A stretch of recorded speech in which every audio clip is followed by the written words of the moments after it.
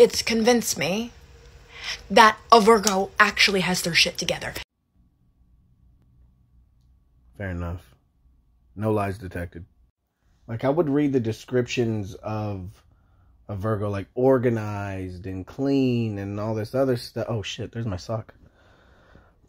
Been looking for that. But then I always like think that maybe I'm just like the exception. I always thought I was just like a bad Virgo. You know what I mean? Like, man, I must fall on that cusp of just chaos or something. I don't know. As far as the ticking time bomb, I gotta agree with that too. I hate to agree with it, but I have to. Because I hold a lot of shit in. You want to know why? Maybe the judgy part is kind of correct. Because I hold a lot of shit in. So much shit bugs me, but I just hold it in. It's your life. Live your life. But it still bugs me and I hold it in.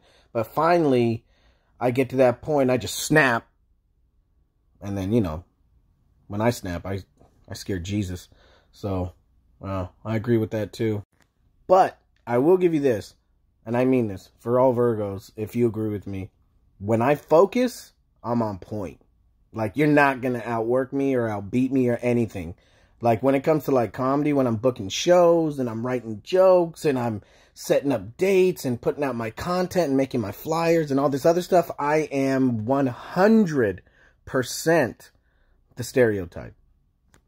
But everything in my life is chaos.